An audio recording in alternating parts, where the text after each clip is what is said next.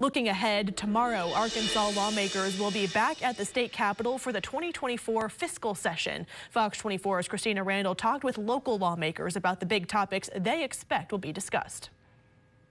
Governor Sarah Huckabee Sanders is sending her first budget to Arkansas representatives and senators to vote on. She's asking those lawmakers to greenlight her $6.3 billion proposed budget.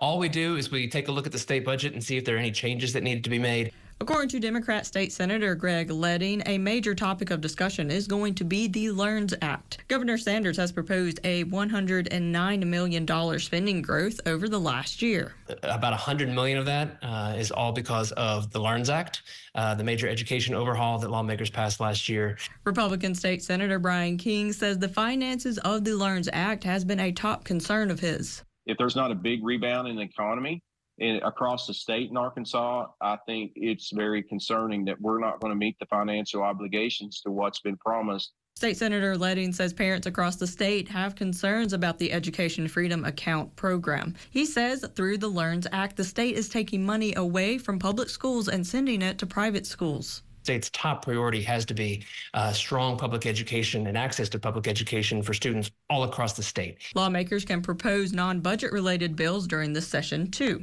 It may provide a chance to repeal a law dealing with cryptocurrency mining. Cryptocurrency mines are data centers requiring large amounts of computing power and electricity. They put these crypto mines in rural areas over here and they're sucking more water out of Beaver Lake. Then they need to know that, hey, it's going to be detrimental to them in the long run while they're not creating jobs. They're really job destroyers. According to State Senator King, the backlash is due to local government's inability to regulate these cryptocurrency mines. He says he wants to put things in place that would allow the state to know exactly what the cryptocurrency mines are doing in our state. Christina Randall, Fox 24 News.